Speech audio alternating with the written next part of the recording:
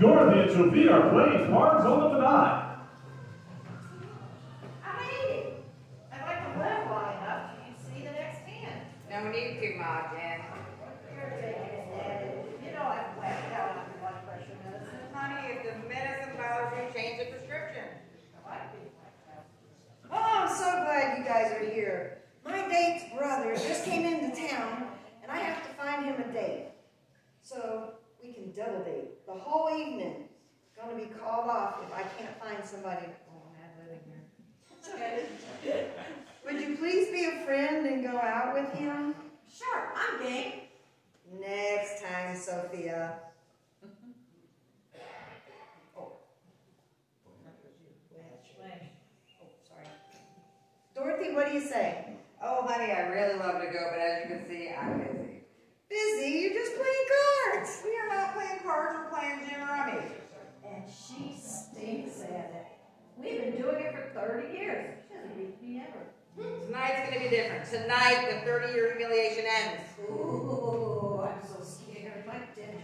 Hi. Oh, Rose, honey. Are you up for a night out on the town with two handsome, eligible bachelors? Oh, thanks for asking, but I don't think so. I'm not interested in dating anymore. Now you know that's not true. Honey, if you'd let your hair go natural.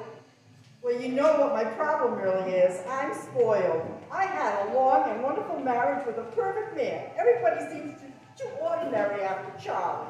Honey, it's just dinner, and Charles won't want you to eat. Oh, Rose, just be a friend. If you do it, if you don't, the whole thing, I can't go. I know I'm going to regret this, and I know I'm going to have a miserable time, but I'll go. Oh, that's the spirit. I'll call the boys. Rose, why do you look so depressed? I'm tired of going out and not enjoying myself. All the men I meet are so old.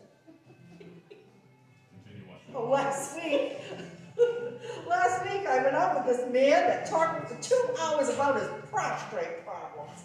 I live in Minnesota for 51 years. I never even heard of prostrate. Honey, they don't have them there. It's too cold. Dorothy, you shouldn't be going on this date. At least you'd have some fun. Nothing could be more fun than meeting my mother at cards tonight. What's the name of the game? Jim. Dorothy, what's the matter? Something's wrong. I don't know why you play cards with your mother. It just makes you crazy. You're absolutely right, Blanche. This has gone on far too long. Mom, I'm not playing gin with you anymore. He'll be back. You know why? You're too competitive. It's always been your worst feature. Well, actually, your ears are your worst feature. Do you believe that? It's right up there. No, I always thought that your bony feet were your worst feature. Nighty-night. Wait a minute. You haven't told me about that date.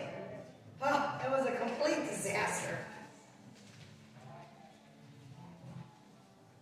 You mean Rose and her guy didn't hit it off? Oh, no, they got along just great. It was my escort who turned out to be the dud. Next time, I'm going to date both brothers before I give one away. Hi! Hi, dear. You had a great time tonight. It was the best. I haven't laughed so much or acted so silly since I was a teenager.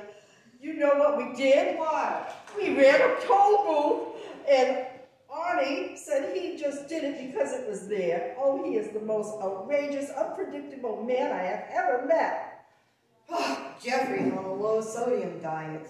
I can't remember when I had so much fun. We went dancing at the Beachcomber, and we had to go back again tomorrow. Jeffrey doesn't dance. He says his ankles swell up. Honey, I think that it's terrific that you had a good time tonight. I have you two to thank for it. Good night. Good night. Good night. Blanche, come on now. Be happy for her. She's finally met someone. I mean, you go out with lots of interesting guys. Name one. How about that coach from Miami Dolphins? Oh yeah, that was a kind of fun night. The training room, the world